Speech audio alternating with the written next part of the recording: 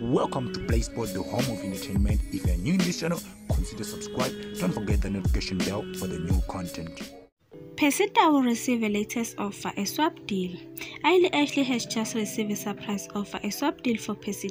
He is believed to be earning roughly 1.5 million a monthly at Ashley.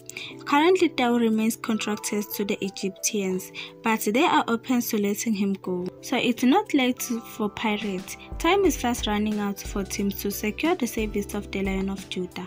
Pirates still have an outside chance of luring Tao on loan, but they will have to up their ends with a much improved offer, and soon the transfer window ends in just over a week, on 22 September 2022. Furthermore, any side trying to sign Tao will have to contend with his injury, which could see him miss up to 3 months. They will also need to either buy him out of contract to convince the Egyptian giant to loan him, which is what the Bucks are aiming to do. Either way, that will cost whichever team tries to sign him a lot of money. So according to Kickoff, Tao is sensationally linked with the shock move to Saudi Arabian side Al Tawon. This is the latest side making an attempt to secure Tao since Pitoma Simane left Ashley. So this is the end of the video. Please don't forget to subscribe and turn on the notification button for more videos.